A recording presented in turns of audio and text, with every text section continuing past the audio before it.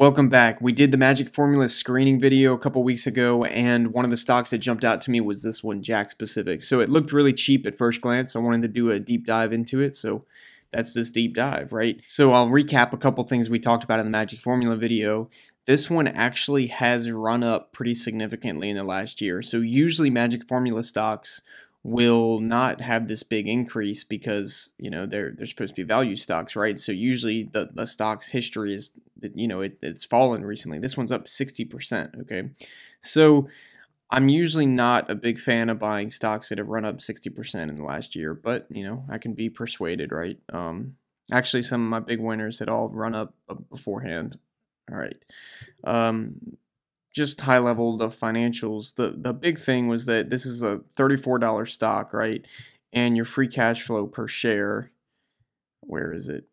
Free cash flow per share, at first glance, $9, $7 for the COVID recovery, -2, 9. Okay, so talking $9 of free cash flow, selling for $30 a share. Okay, that's what initially made me want to dive into it more. I also show you there's really no debt on the balance sheet. So let's see, current liabilities 250, long-term, zero long-term debt here, right? Okay, so that's all well and good, but I want to do a further deep dive into the financials.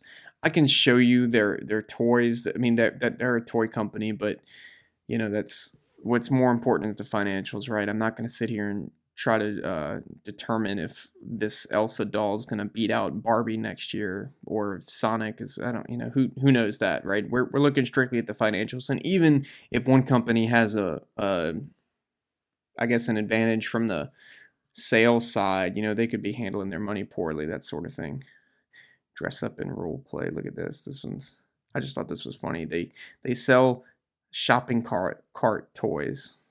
I don't know why I think that's funny, but I just do. Okay, anyway, let's go into the financials. So income statement, I'm starting with the pre-tax income. Look, this is going back to June 2005. Now, they had a major restructuring in 2019. They converted a lot of debt to equity. There was new ownership. They brought on a new CFO. So I'm going to change my scale. I'm going to just start the count, let's see, in 2018, okay? So we're going to just look 2018 onward for the income statement, okay? So look at this pre-tax income. I mean, since that restructuring, I mean, really, they've been growing earnings, So you got to be careful here. I wouldn't try to split the difference if you're looking at this visually, because you got a lot more weighting the bottom here. So, well, what we're going to do, we're just going to sum up the last 4 quarters. So the last 4 quarters sum to $45 million. So on a yearly basis, making about $45 million of pre-tax income. I've told you before, great rule of thumb, just multiply that by 10 to get to like fair value. So I'll do that. 45 times 10 is 450 million. And then you can ratio that to the market cap to get a stock price. So if you look up in the top right, the market cap's 346. So divide by 346 and then multiply by the share price, so 34.34. And you can see that roughly $44, $45 a share is probably fair value. That is very high level. I wouldn't go buy a stock off of that, but that's a good screener. You also want to apply a margin of safety to that later on. But anyway, so it is at first glance looking still a little undervalued. The free cash flow was a lot higher than this, though, and we'll get to that. Balance sheet, there's a few things I want to point out. So I thought this was so interesting. So look at this tangible book value. So they just had a giant crash, and then they had the restructuring, and now since then the tangible book value has just been rising. I really do like to see a rising tangible book value, really rising equity, because I feel like unless you're paying dividends, the math doesn't work out that you can't be doing good and have your net equity rising, right? So what do I mean by that?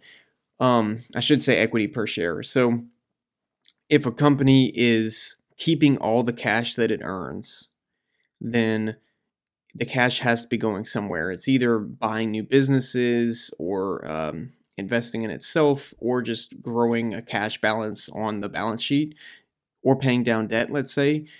All of those things or repurchasing shares. I forgot about that one. Everything except dividends, let's say, keeps the money internally to where it'll show up in your tangible book value per share calc. So, if you're paying down debt, that's going to reduce your liabilities, make this higher. If you're buying back shares, then it'll reduce your tangible, or it'll reduce the number of shares, which increases TBV per share, which I don't have here. I just have plain TBV, but it is what it is. One thing that does concern me is the total number of shares. So in general, I like companies to be buying back shares, which would mean that the number of shares is decreasing, and they're kind of doing the opposite. I'm really just looking at this period, right, the 2020 onward.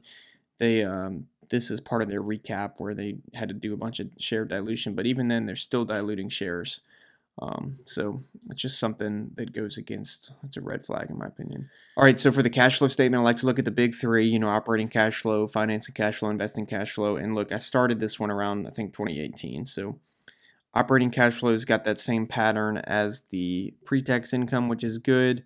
One thing I want to look at always is the stock-based compensation. So, what percentage of their operating cash flow is getting inflated due to stock-based compensation. Basically, what's going on is that if they're paying employees or management in stock, they get to add that back to the cash flow. So it will inflate the cash flow number because it's not a real cash expense, except it is an expense to the shareholder. So it's something I like to look at because if it's high enough that we need to account for it. Oh, let me see. What are we at now? Oh, wrong thing. Let me go back. What was our operating cash flow? It's like roughly,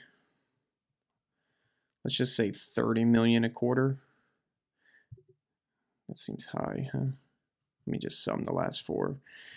Summing the last four is 20. Okay, so an average of 25 a quarter. So right at $100 million a year of operating cash flow. Okay, $100 million a year. Stock-based compensation is roughly 2 per quarter. Okay, so that's 8. I know I'm going fast, but okay, 2 times 4, $8 million in stock-based compensation a year. And I said that the operating cash flow is roughly $100 million, so it's going to be 8%, right? 8 divided by 100. 8% of your operating cash flow going to stock-based compensation. I prefer that lower, like in the under 5 or like 1 to 2%, but just something else. That's probably what's causing, or it is what's causing that share dilution that we saw on the balance sheet for sure. They're giving away $2 million a quarter in stock-based compensation on a $300 million stock. Let's see, what is that? So every quarter, so 2 divided by the current market cap, 346, 0.5% or 0.6%. What I'm doing here is seeing, what percent are they diluting every quarter? So 0.6% every quarter or per year that they're diluting by 2.3%. That's like it's like having something lose 2.3% on its own, right? So don't love that as a shareholder. I'm not a shareholder yet, but I wouldn't like that if I was a shareholder. Real quick, we'll look at financing cash flow. So financing, really, I'm just making sure that this is shrinking and negative, right? Because that's financing cash flow is helping you out as a shareholder. It's either paying debt, they don't have any debt, but wait, so what are they spending it on? I guess they did it to pay down debt. Let me see. Net debt issuance. Yeah, that's what they did. That they pay down debt with all their financing cash flow. So now it's time to buy back stock instead of you diluting it, I hope. All right, and then lastly, I want to look at free cash flow. Okay, so this is really good. Free cash flow is going to be, I mean, we saw that in the overview. It looks like you're at a 2 to 3 times free cash flow multiple based on trailing 12 months. Let's see, trailing 12 months is $90 million of free cash flow. So $90 million of free cash flow divided by 346, that's a 26% yield on your free cash. I mean, that's incredible, right? Now, the question is that going to continue, right? And who knows? That's where your knowledge of the toy market comes in, right? Anyway,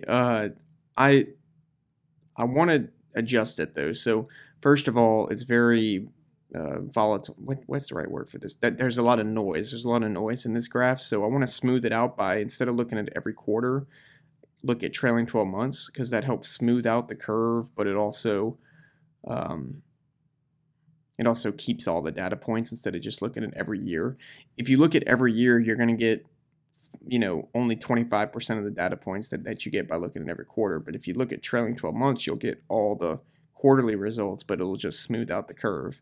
All right, so this is the trailing 12 months, and then I took out stock-based compensation. So I want to know what the real free cash flow, as far as the shareholder is concerned, is, right? So what's your free cash flow after the, and then anyway, so what's your free cash flow trailing 12 months minus stock-based compensation? Okay, so this is an awesome look, right? I mean, this is what you want to see, up and to the right. You want graphs up and to the right. Now, there's this trough here with COVID that we saw, but in general, this is really strong. And if it stays on this trajectory and, you're talking making $80 million a year and growing in free cash flow, I mean, it's a no-brainer buy right now, okay? I don't even have to do a DCF to tell you that. The question is it going to continue? So what I want to do is take a little bit more conservative assumptions. So I'm going to say, what if they make